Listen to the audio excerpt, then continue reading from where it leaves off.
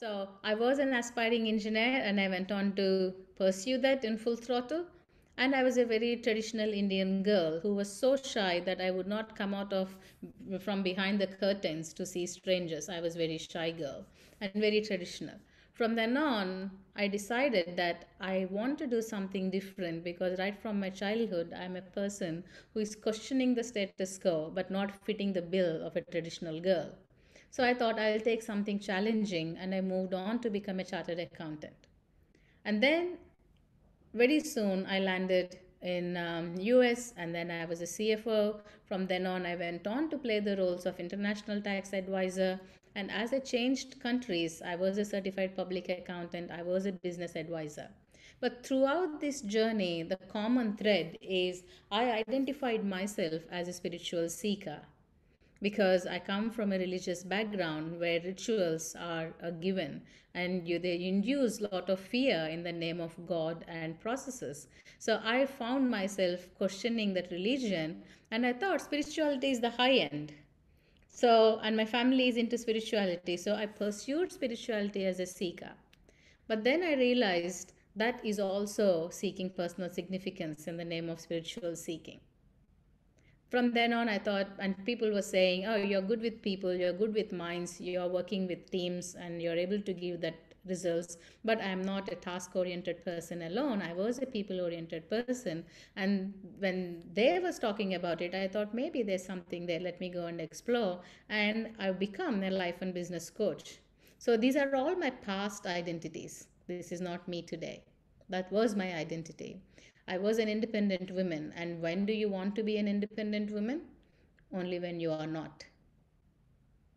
And after that identity, I was a wife and a peacekeeper because I want to get married to a big family because I lost my mom when I was 2 and I had to escape from abuse myself.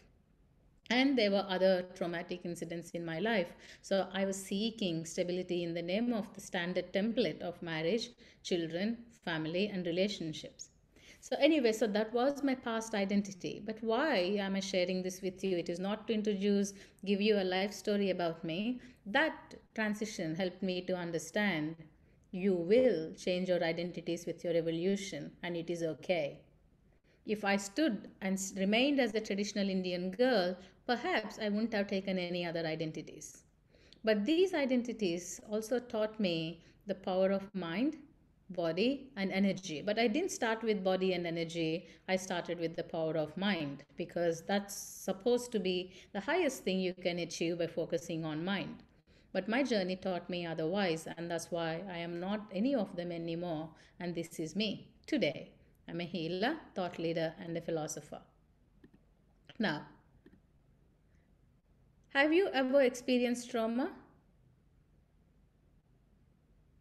Have you seen trauma? You do know what is trauma. Have you ever experienced trauma? Anyone? You experienced trauma. All right. Sorry, what's happening with... Oh, that's right. Okay.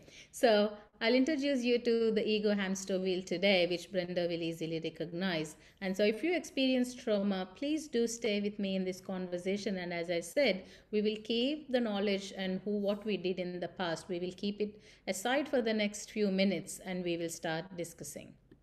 Now, this is the ego hamster wheel, which is absolutely my concept and my structure behind healing a trauma. And if you understand this structure, you can pretty much understand how someone is holding on to these traumatic memories. And trauma is not just, and this entire process is just not confined to trauma, because if it is anxiety or depression or jealousies or grief or possessiveness, if you can understand this basic structure, which is quite deep, you can totally let go quite a few things. However, before jumping into the ego hamster wheel, let us talk about why, when I'm saying it is so simple, it is really simple to understand this. It is really possible to let release trauma for someone in 1 or 2 sessions. It's very much possible. And if they're really complex traumas, I take about maximum 6 sessions, which we will see a testimonial in the next few slides. So that's what it is. So people, instead of spending 20 years, 30 years, and they're saying, I did a lot of work, I worked a lot on myself, I understood so many things, and still, why are they failing to give those results? There are healers out there, there are therapists, everybody is studying, everybody is having skill set and modalities, but why are they failing? The reasons, these are the basic challenges. Number one is fear. Can anyone think and or guess, what are you really scared of? What do you fear the most? Any guesses here? You want to give in a chat box? Any guesses? What do you fear the most?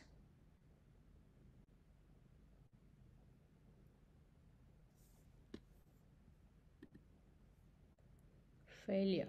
Failure. Yeah. Any other thoughts? Any other guesses? What do you fear the most? Going through the pain again. Capabilities, uncertainties, staying stuck. Leaving the comfort zone. Any one last thing? One more last one, rejection. All right, thank you. So what you fear the most is facing yourself. It's not the failure, it's not rejection, it's not any of those things. What you really fear is facing yourself. And if coaches, therapists, if they're failing to give the results to someone, that is because they are afraid to face themselves. They're afraid to understand how this mind is working and how they can overcome that. Because they cannot face that fear, and the depth to which you can understand yourself is the depth to which you can see yourself. Sorry, I think I phrased it wrong. The depth to which you can see others is the depth to which you can understand and see yourself clearly as it is. So if I show you, say, this one, if you are not using your knowledge, this is just a block, a purple block, isn't it? Or something in these dimensions. But only when you apply the knowledge, you can think it is a mobile or it's a purple color, even that becomes your knowledge. So the fear is primarily coming from that knowledge of not losing something, not wanting to lose something. So number one thing that plays a major role in coaches' lives or therapists' lives is the fear to face themselves, nothing else. It's the fear to see themselves truly and honestly. The second one is about mindset issues. So this is something so overbeaten. Mindset, mindset, mindset. And I don't stand for mindset because can anyone say why? Why I think mindset is not an issue at all? Anyone? Any guesses? If you can put in the chat box.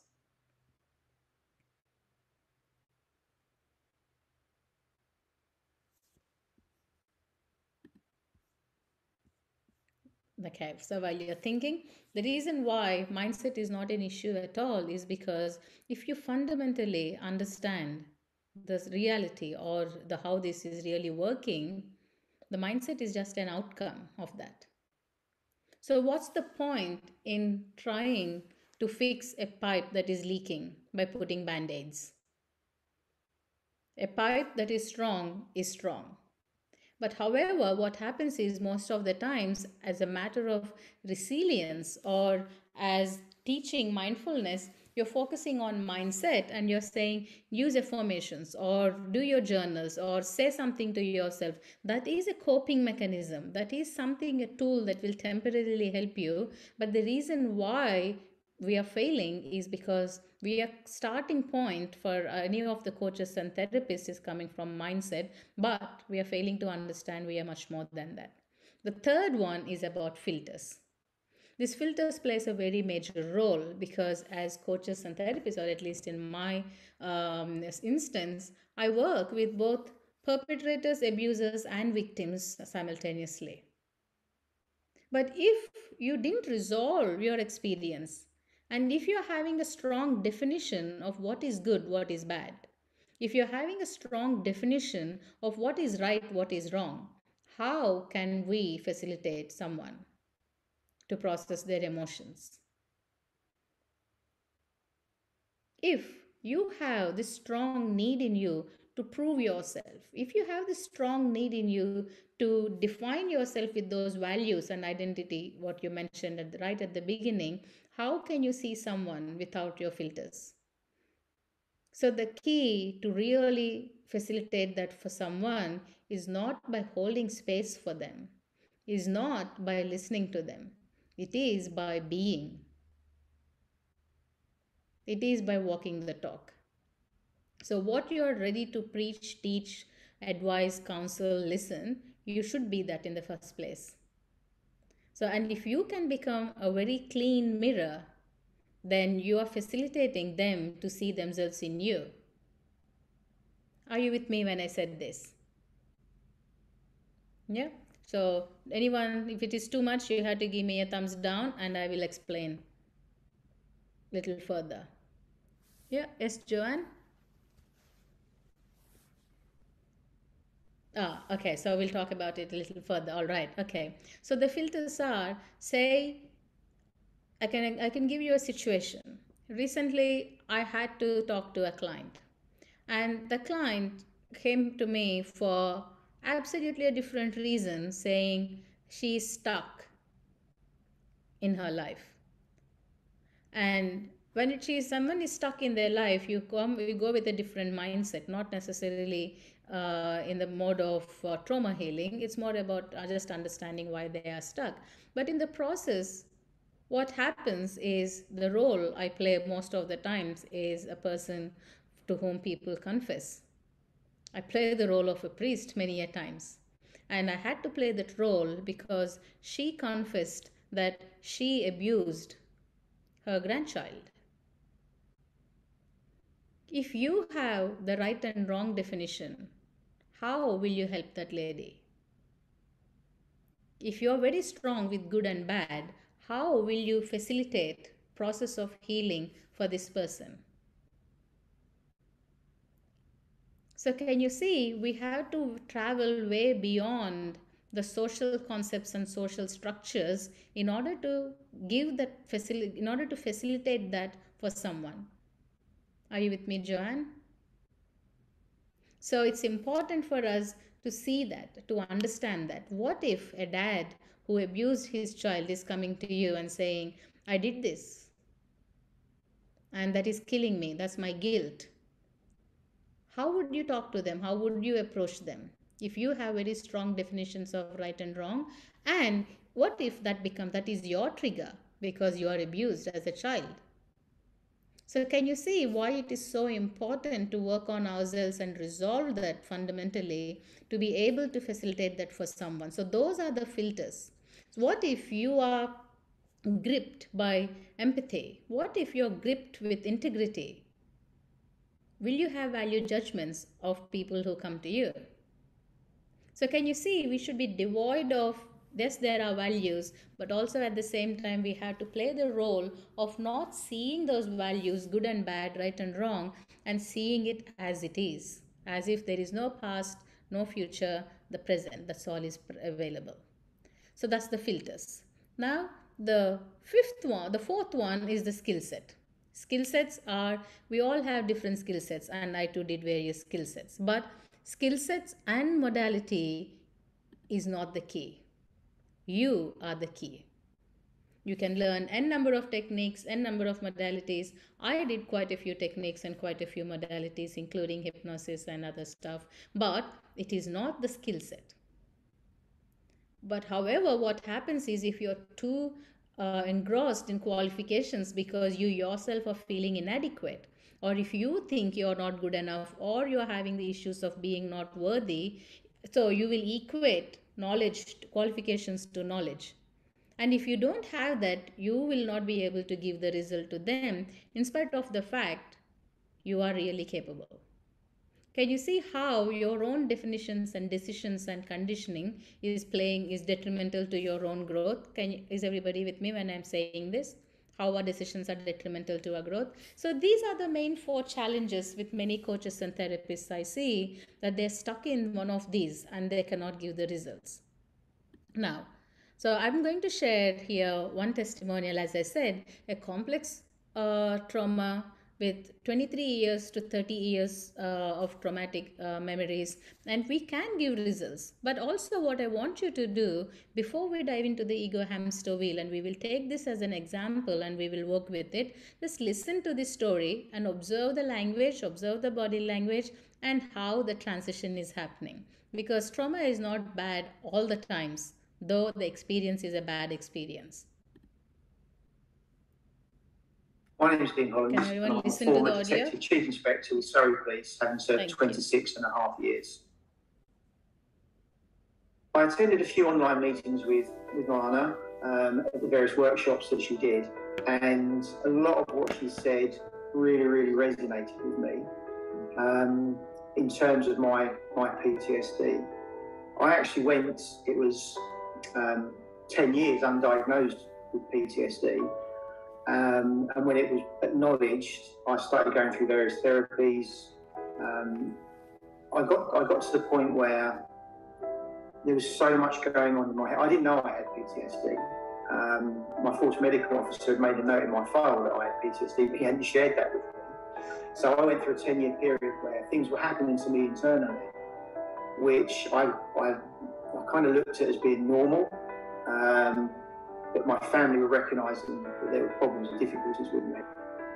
And I ploughed on, so all I was really concerned with was I wanted to do the best I possibly could in my career, and I didn't want anything to stop me. So I developed some really unhealthy coping mechanisms, which my supervisors didn't pick up on. I was a constable at the time. So that was back in 1992. I was still young in my service. I'd only had a couple of years in service. And I got to the point where I just woke up one morning and said, enough's enough. I can't do this anymore. There was just so much going on in my head that I couldn't process, and I couldn't share with anybody. I didn't understand it, and I always remember it was a wet Friday morning, and I sat down. I was on an early shift, so I sat down. I was having a cup of tea at 5 o'clock in the morning. I was the only one in the house, and I thought, this is it, I can't do this anymore. Today's the day, I'm going to end it all today. And I sat there working out how I was going to do it, what that looked like. And I remember looking out into the garden, and it was horrible, and it was wet, and it was cold, and I sat there, and I just kept going processing what I was going to do, what I was going to do. And I fell asleep.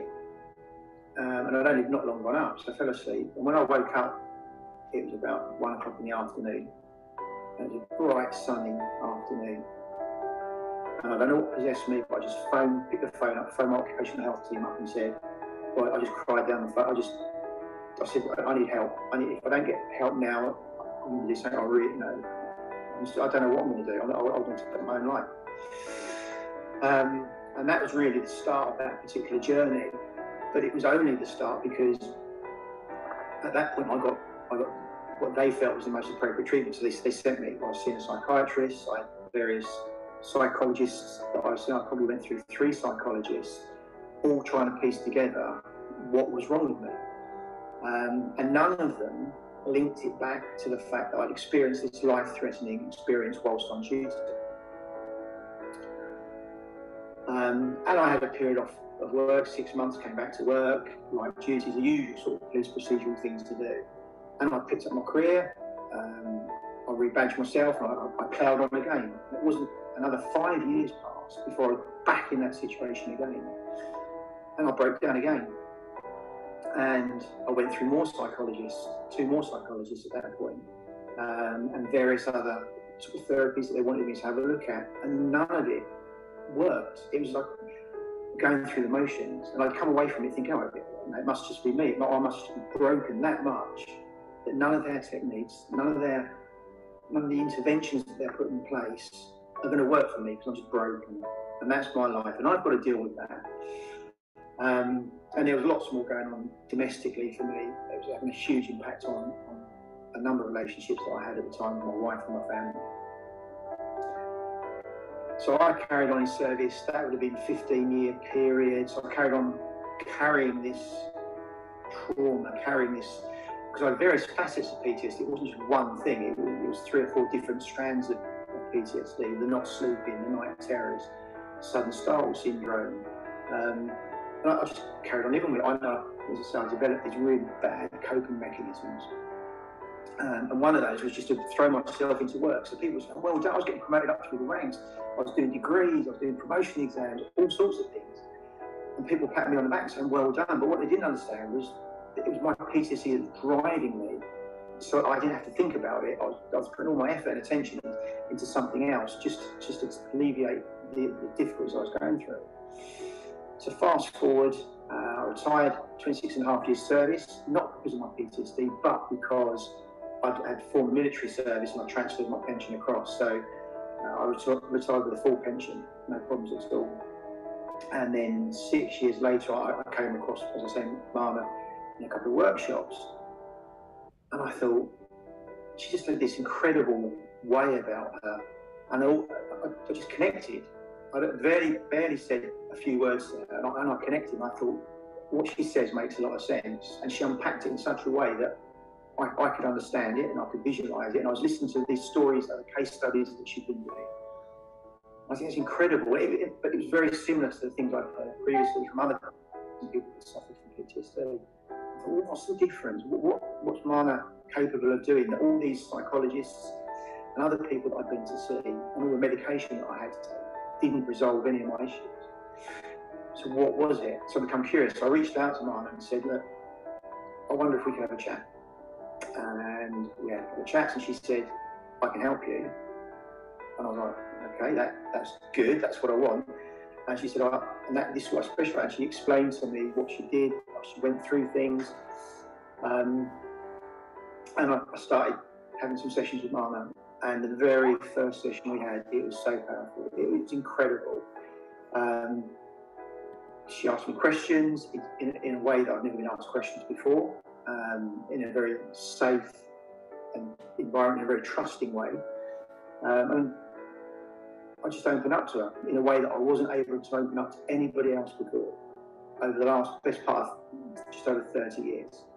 And it was just incredible. And we tackled the various issues that I was experiencing within my issues with PTSD. And one by one, over a period of 2 or 3 weeks, 2 or 3 sessions, I should say, we just eliminated them. And it was incredible. They were there, but then they had a real powerful impact on me. I mean, if I hear a siren going off, it would take me right back to that moment where I was in trouble. That doesn't happen anymore. When I see the images that I was seeing before, I have no emotion attached to them. They're there, and that's it. And they're fleeting, and I know I move them on. Whereas in the past, they were just there constantly, despite, as I say, the help that I've been given previously. It's just incredible. Mark has just got this way that she will take you. You might not want to go, but you'll go. I went, and it's just incredible. It was just a really powerful experience, and it's very emotional. It's very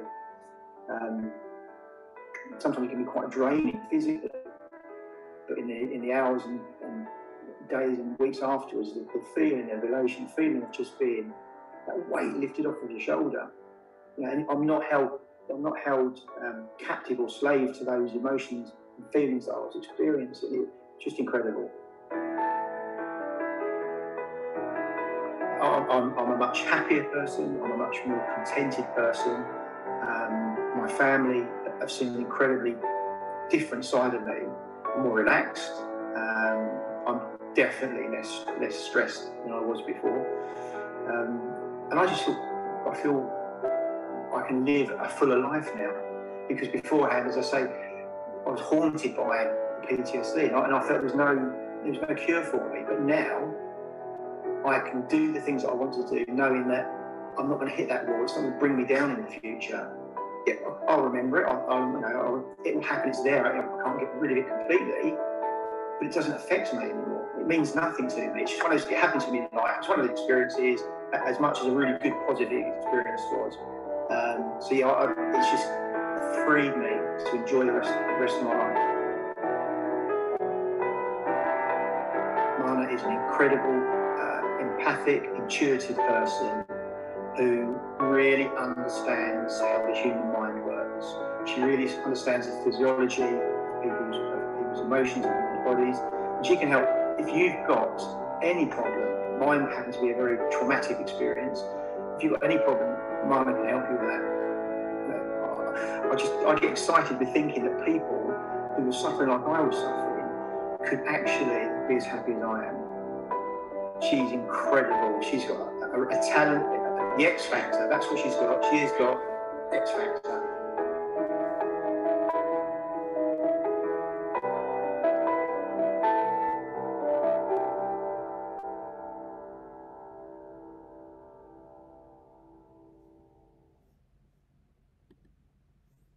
All right.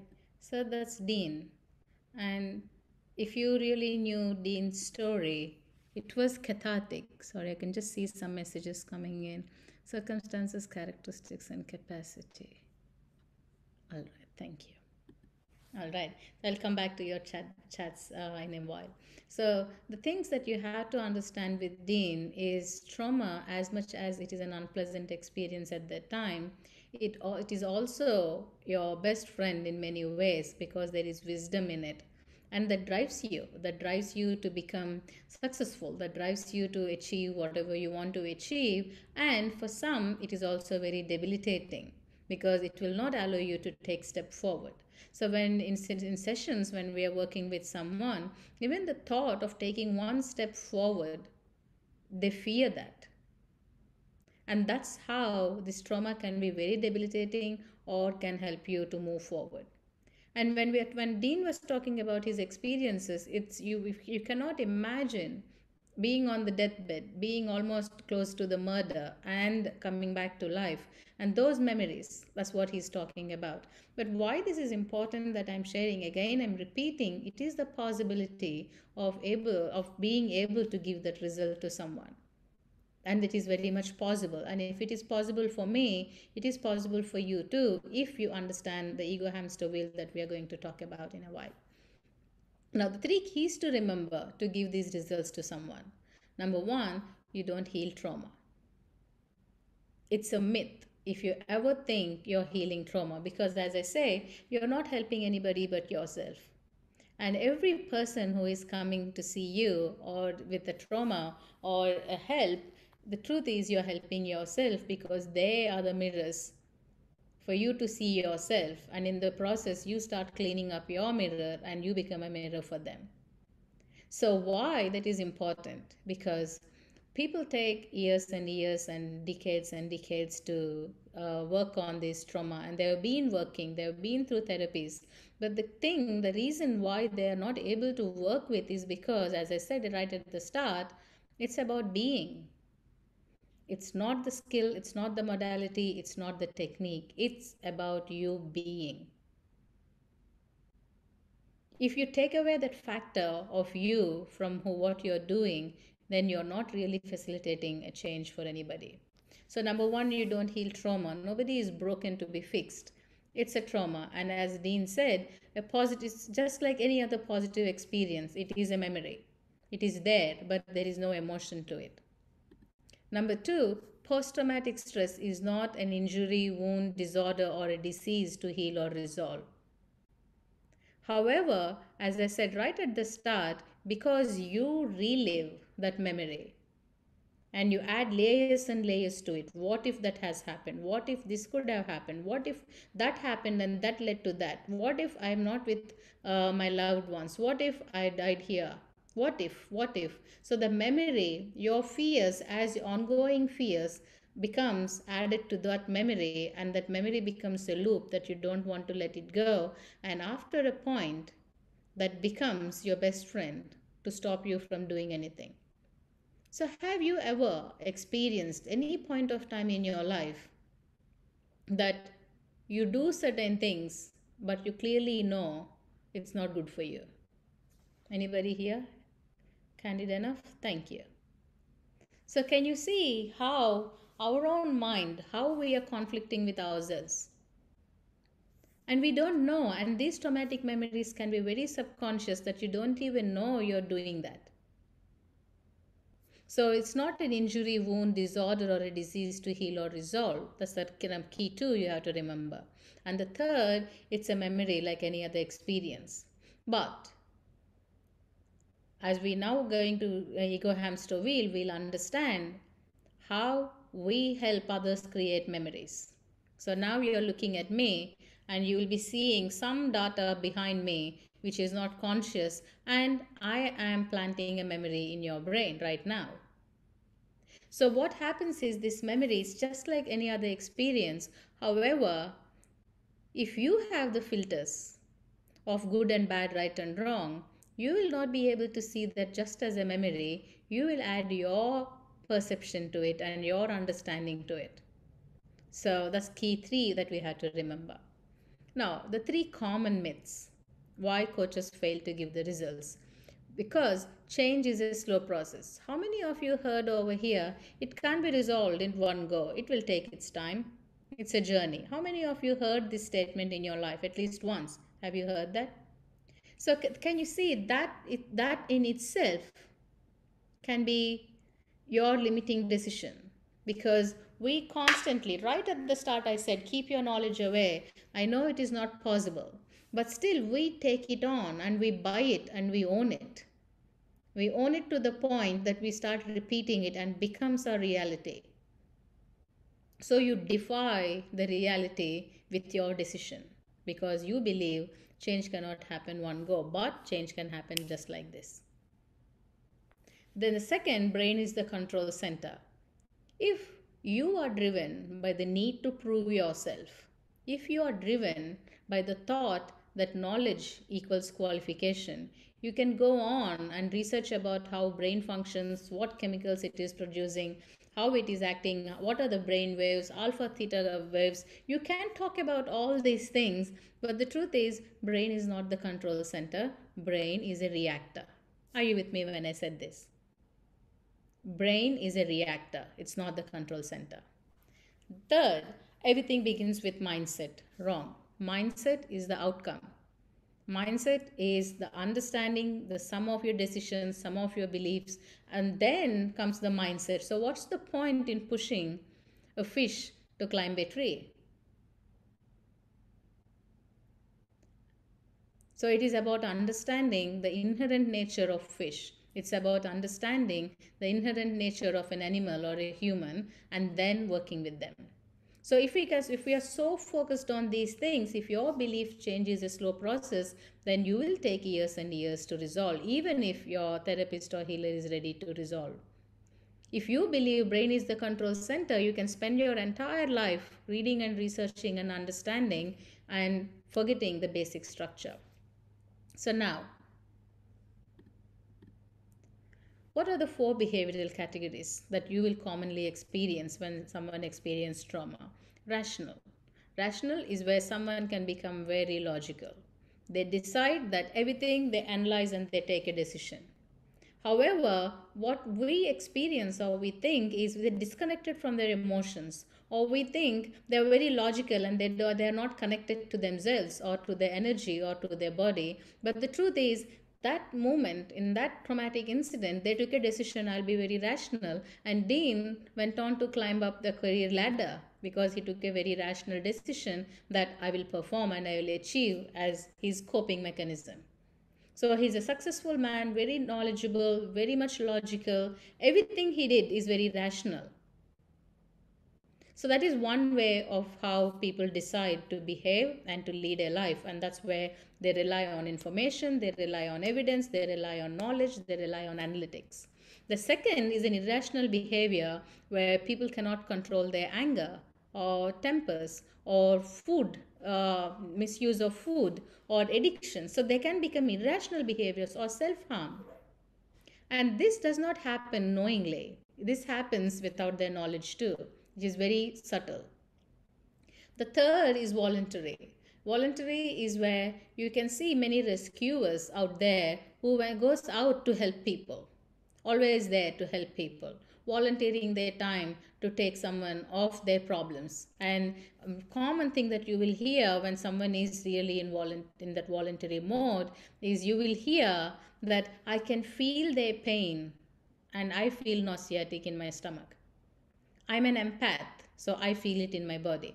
So, what they're saying, because of the things that they experienced in the past, they decided that they have to be that kind and empathetic towards others that they forget the boundaries and they take it on onto themselves, and they wear that badge so proudly that they are an empath.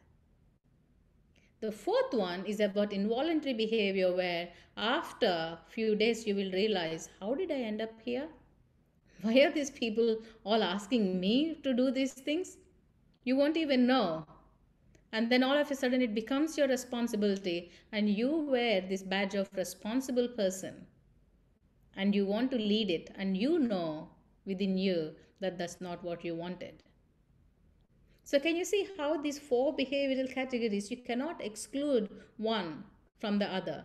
And sometimes we take on these four behaviors without our knowledge on our day to day lives, and we can become unpredictable because your parents or your partner or your kids can say, you did that there, but why are you deciding differently here? Potential conflict. But the truth is, that's how your mind, and that's how you took the decision to react to situations. And we normally think PTSD comes from one specific incident. It's not, because, as I said, memory is an overlapped memory of all your experiences. So it stems from various situations in your life. And what can trigger a traumatic experience does not have to be another trauma. So if you experience trauma, and if you are stuck in a personal significance of me, why did this happen to me? What wrong did I do in my life? I didn't harm anybody. And if you're holding on to your personal significance and ego, and a stranger passing by who does not even know you say something, that can trigger you, and you will be in this traumatic state again. So it's not how the trauma does not add to trauma. If you're not resolving it, anything, a neighbor saying something to their family can trigger you. And so you start attracting that. So these are the four behavioral categories you will notice when someone is experiencing trauma.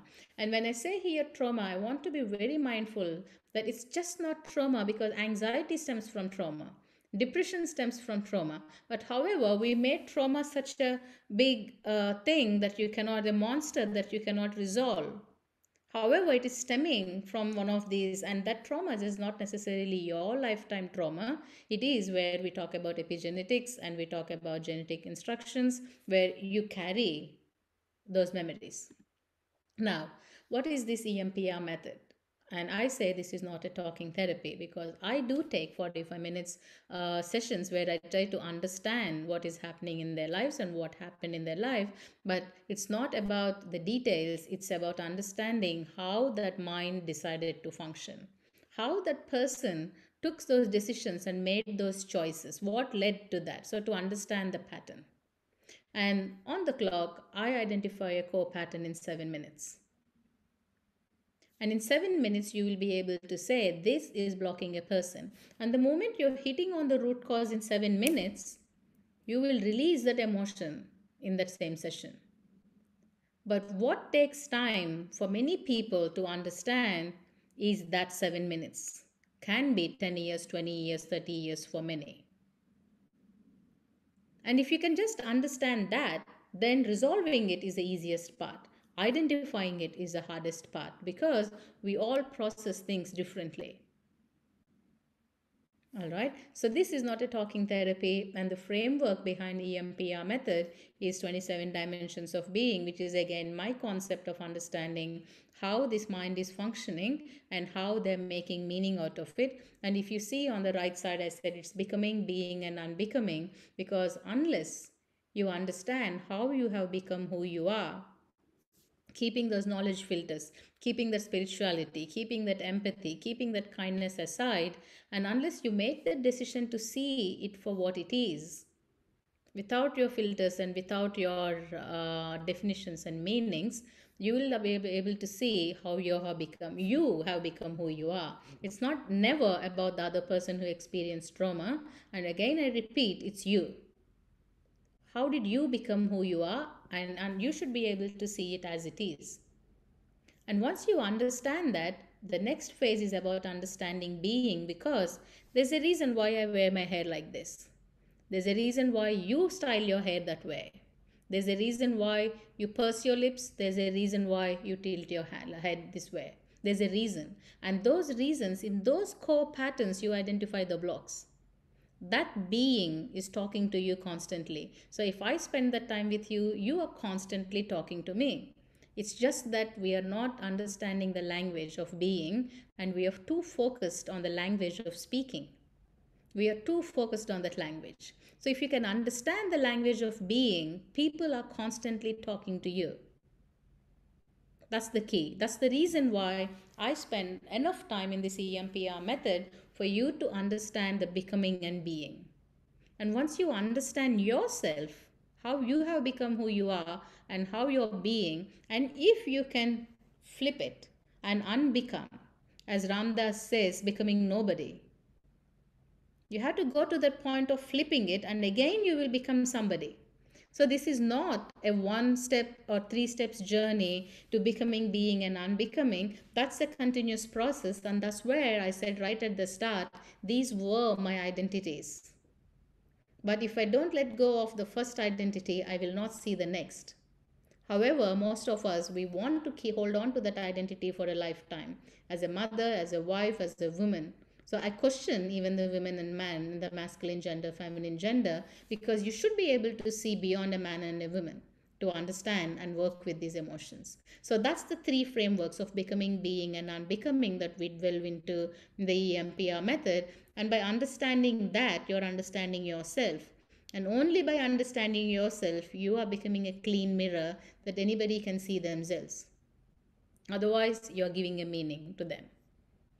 Now, this is something really I found it interesting that when I'm working, people say, oh no, you can't do that. How can you claim it? How is it possible? But the truth is, 90 seconds is all it takes to identify an emotion and dissipate while you simply notice it. That's a research, well done research. However, as I said, it's not in resolving, it's in identifying. So it's not in resolving an emotion, it is in identifying. That's the key, which is the 27 dimensions of being. And if you also understand the research that is being done in epigenetics and genetic instructions, changing your perception changes your DNA. And that's where I correlate to the point I said, your brain is not the control center. Brain is a reactor. Because if you can change the perception by identifying and helping them to release or resolve, you are changing the DNA. So then comes the question. Most of the people who experience trauma believes this is their life. They can't move from it. But the truth is, you and I can at least spread this possibility, this message, that by changing your perception, you're changing your DNA, you're changing diseases, you're changing your genes, you're changing your future. So people get stuck in tarot, people get stuck in astrology, people get stuck in spirituality, thinking they are defining the destiny. But the truth is, as you pour some water from a high level to the low level plane, it is very natural for the water to flow down. Don't you agree with that? Water will naturally flow down. But with your intention, if you can create a conduit, it will not flow down. Do you agree? So you have both the abilities. If you don't do anything, water will naturally flow down. And if you want to do something, you can change that equation. And you can change the direction of the water. So that's changing your perception, changes your DNA, because we can help people who are afflicted with severe traumas to make the changes in their lives, and that shifts happen instantly.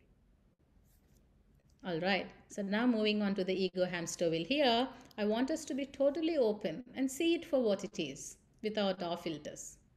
So what we are talking about here is the universal consciousness. So again here, I'm not going spiritual.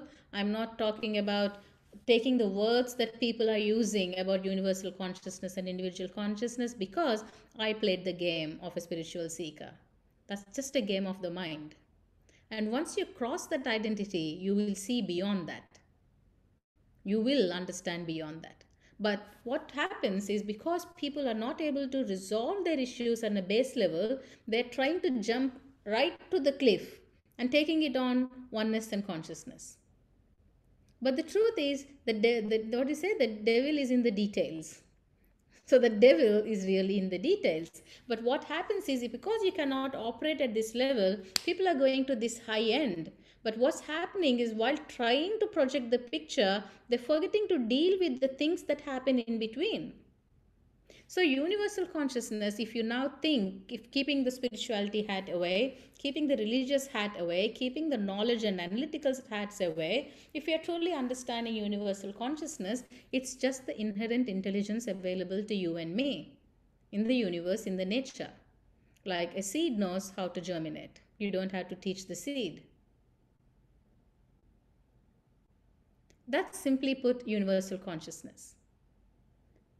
From that inherent knowledge of the seed knows how to germinate, that seed be in Australia, seed be in India, seed be in UK, seed be in New Zealand, that seed knows how to germinate. In that context, it is oneness. Do you agree? That is oneness. So we don't have to dig into that oneness deeper than that. That's oneness, and that's a similarity. However, whether the seed germinates or not really does not matter to the seed. Do you agree with this? However, we create a lot of personal significance to ourselves, and we attach to the thought that we should germinate. Change should happen. However, that is universal consciousness. Now from universal consciousness, if we are stepping, now I want you to think about yourself.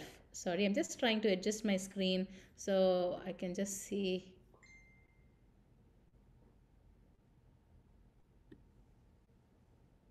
Thank you.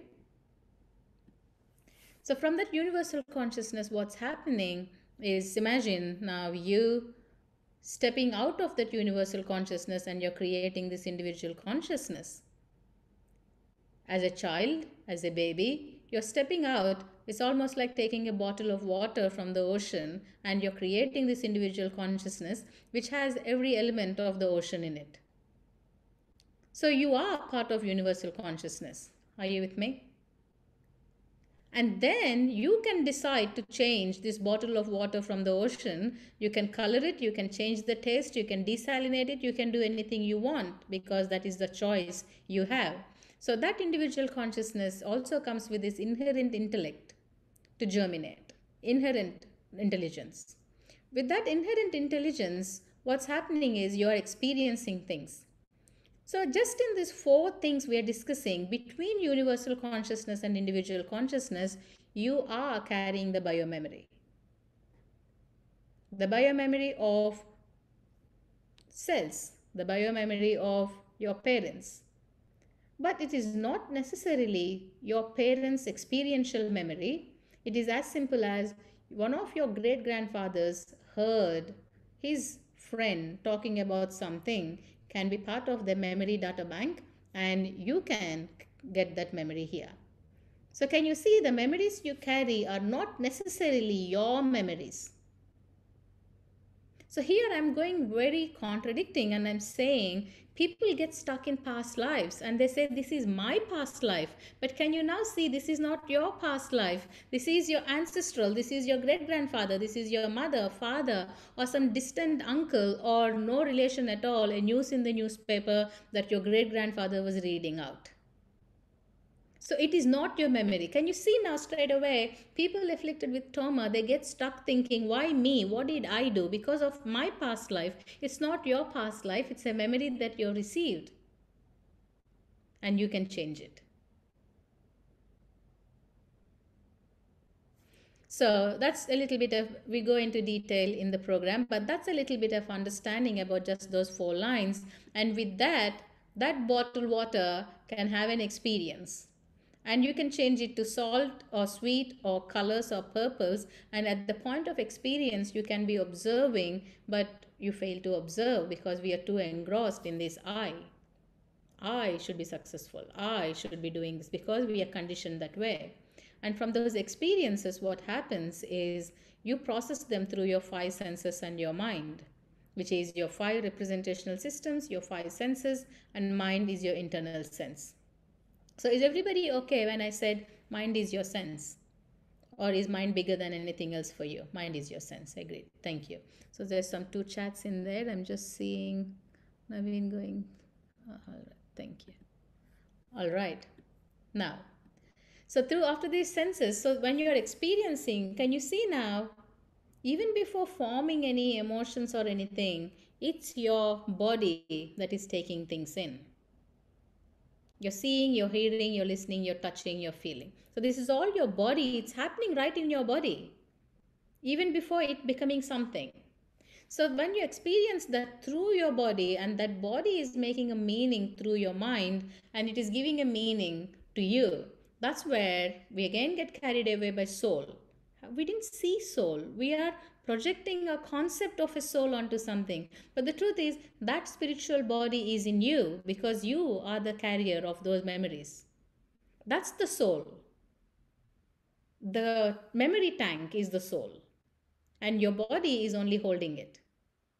So you're adding and adding layers to that memories in your body. So when you're doing that, what's happening is we are processing this information through perception, inference, and relying on source, where you are either an original thinker, questioning everything and then making your own opinions, or you are saying cause to effect and effect to cause, or because that happened, because my parents did this to me, I am like this, because that person did something to me, this happened to my life. But however, as I right at the beginning, as I said, can you see things as they are and for what it is, instead of creating personal significance? And it is okay to be the victim. It is okay that accidents happen. It is unfortunate, but we are all the victims of our breath. Don't you agree? You are not controlling the breath. Are you not the victim of your breath? Are you not the victim of your heartbeat? So we define victim as a bad word, but actually it's not, isn't it? It's just a word.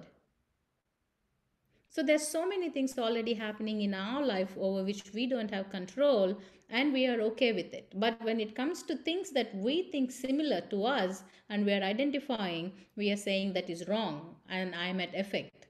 But if you have the ability to accept accidents happen, like how many of you while cooking or in baking something, did you get burnt? Did you have scars of burning on your hands and that healed, isn't it? But it is that if we don't understand as coaches and healers and therapists, it is what it is. Everything else is personal significance. We are adding to that. What we are doing is we are creating knowledge and memory.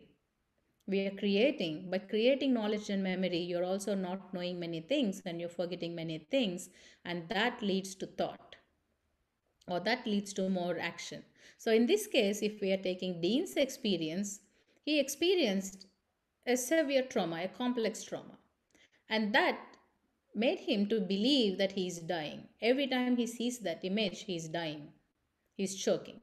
And he made a meaning out of it that if ever I see that way, this is how I'm going to cope. I'll cry, I'll give up, or I'll be angry. That became his knowledge, and it is so inbuilt in the memory. So every time there is a thought, then there is a desire to act in such a way that gave him comfort, and based on that they can go and choose to act, say or say something, or think in a different way, and that becomes their identity without their knowledge, and the circle repeats.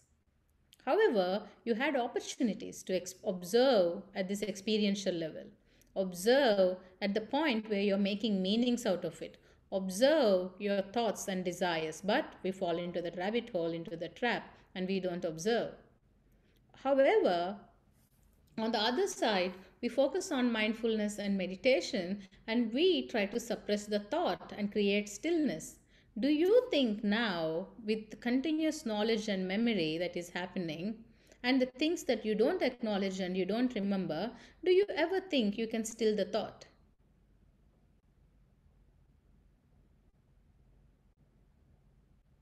So that's a pursuit that you know it is impossible, isn't it? Where there is knowledge, there is a thought. So the only way what you can do is to separate yourself from the thought and start observing, then becoming the thought itself or suppressing the thought. And that's how you will be able to stand back and observe. So you have opportunities either here to observe the thought and not get attached to it, or here by the meanings, or here with the experiences. But we have this opportunity and we still fall into the trap.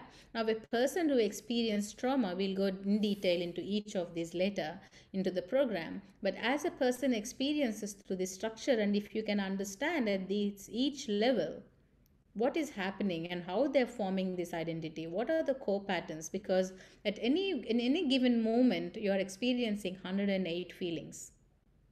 In any given moment you are having 108 dimensions to your feeling. So how can you ever pinpoint to one?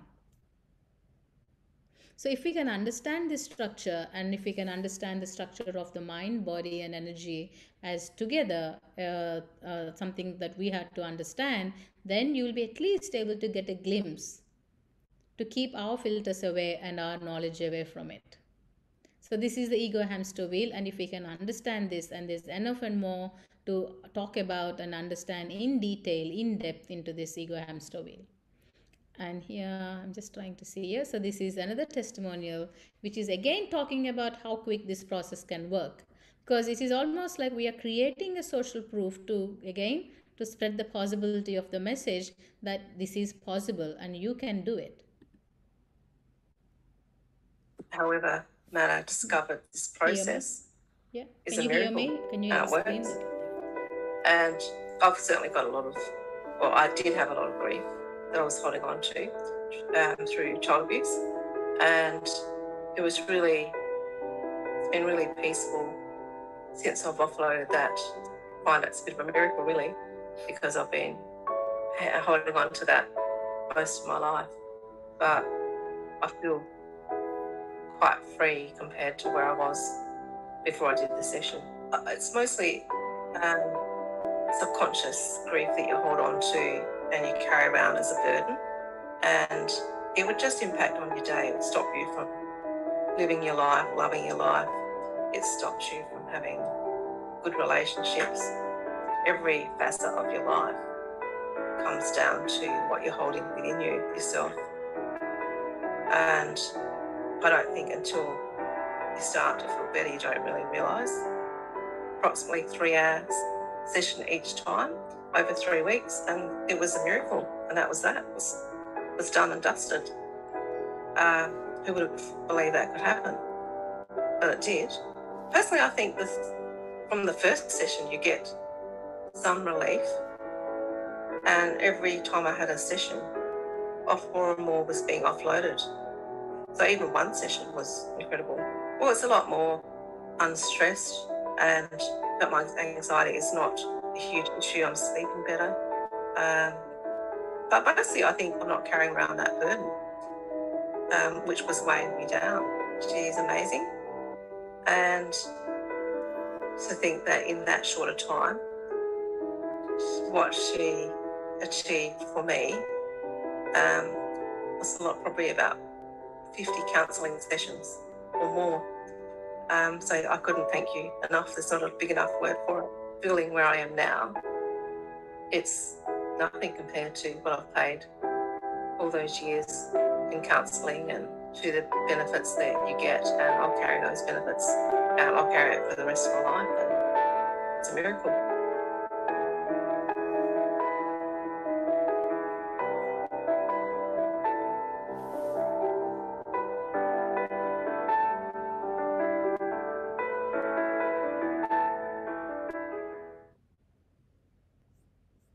All right. So that's a program. I wanted to prove something about trauma. And I ran this program saying it's only going to be 9 hours. So we catch up 3 weeks a week, and we catch up for 3 weeks. So 3 hours a week for 3 weeks. That's all. And it's almost like a challenge. And I wanted to show that this is possible. And in 9 hours, right from where you are, you will be working on it and you'll be resolving it. And we did it with a group of women. And that's the results you can deliver. Now, coming back to emotion and identity, where I'll quickly brush through and we will talk about it. If you're joining on Thursday, I will talk about it shortly.